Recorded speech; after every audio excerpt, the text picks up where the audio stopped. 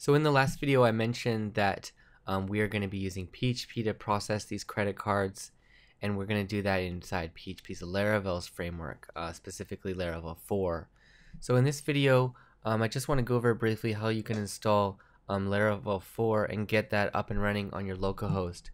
So the first thing you need to do is you need to install Composer on your computer, and Composer is the dependency management tool for PHP, and it's going to help you to download Laravel and also get all the other things that Laravel needs, such as like some Symfony components and Swift Mailer and other stuff like that.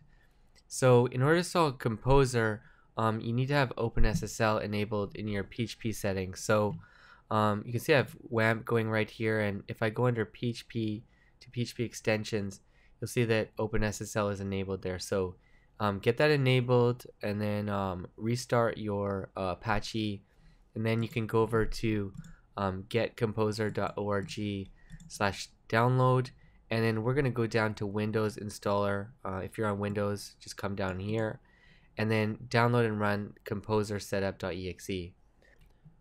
Right, so once Composer is installed on your computer, that's going to add Composer to your path. So then once we're inside our command line, we can just type Composer and then put in the various Composer commands. The next thing we can do is actually I want to show you my like my root folder. So inside my www folder in WAMP, I have site 1, site 2, and site 4. So what I want to do right now is I want to do a new installation of Laravel, and I want that to be site 3. Before I show you this, I just want to show you how I do this.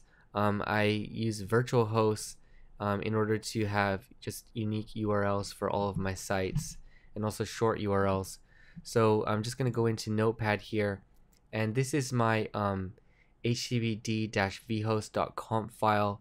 That's inside WAMP, bin, Apache, then the Apache version that's being used. There could be a couple in there, conf extra, and then httpd-vhost.conf. And I can set up all of my virtual hosts here. This will work fine as long as the httpd.conf file that's in the conf folder is including vhost.conf, which it usually is by default. But if it's not working, you can check your httpd.conf file to make sure that it is including this vhost file. The next thing we need to do is we need to go into our host file, so that when we type in these things like site 2, site 3, that it's actually mapping to our local host. So I'm going to my host file here. That's in C, Windows, System32, drivers, etc hosts, and you can see localhost is mapping to this 127 local, which is our own computer. And then I have 5 other aliases set up. These are also pointing to our localhost. Now, if you want to add some to these in Windows, you may get a message that this file is in use by another program, and the only way you'll be able to edit this file is if you edit this, is if you open Notepad++ or another editor as administrator. So for example, I'm in the Notepad++ folder right here, and here is notepad++.exe. So you're going to want to right click on this and run as administrator, and then after you run as administrator, you'll be able to go file and then open this file, and you'll be able to edit it. If you're not running this program as administrator, you may get a message that you're not able to edit this file because it's in use by another process. So in this case, for site 3, let's just look at this virtual host. We have the document root pointing to WAMP www site3/public, and then the server name is site 3. So once I get into my browser, all I'm going to need to do is type site 3 here.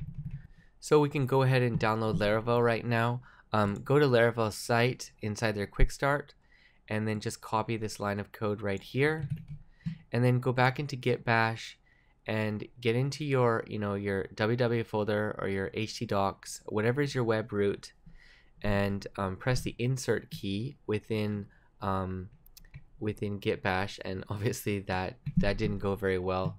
I'm just gonna go back to Laravel. I'm gonna copy this again. Okay, let's go back into Git Bash and press insert.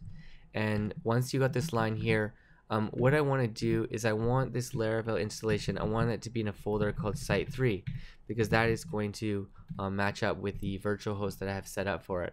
So after you have all this, you can just hit enter, and this installation could take between 1 and 5 minutes depending on your connection speed. So I'm just going to pause this video now and wait for this to finish. Okay, so this is all finished up now, so I can go into the browser and test it out. I'm going to type Site3, and you'll see that we have Laravel successfully installed here.